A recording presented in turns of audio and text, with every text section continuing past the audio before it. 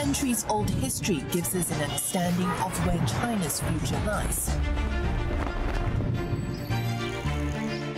I'm Olivia Xiong, CNA, Beijing. This is Asia Now. Hello there, it's 11 a.m. in Singapore and Hong Kong, 8:30 in New Delhi and 10 o'clock in Jakarta. I'm Shahida Osman. At this hour, widespread damage in Japan's southwest island of Kyushu as Typhoon Nanmadol unleashes torrential rains and lashing winds, causing disruptions to power lines and transport. At least 43 people are injured, while capital Tokyo is on alert for floods. Taiwan hit by a fresh 5.6 magnitude quake, the third in 3 days. Locals are advised to stay vigilant for more aftershocks while officials assess the damage amid ongoing rescue efforts.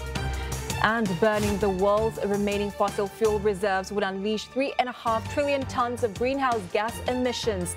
Troubling revelations highlighted in a new registry, while policymakers and business leaders gather here in Singapore to accelerate Asia's energy transition.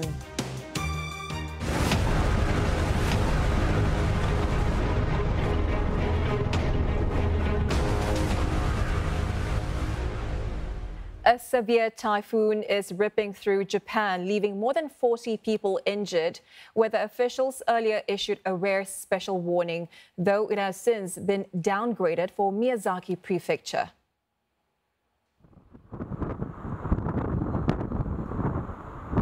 Japan's weather agency warned of unprecedented danger from high winds, storm surges and torrential rain. The capital, Tokyo, and neighboring Kanagawa Prefecture are on alert for floods. Officials are urging maximum caution, even in areas where disasters are uncommon.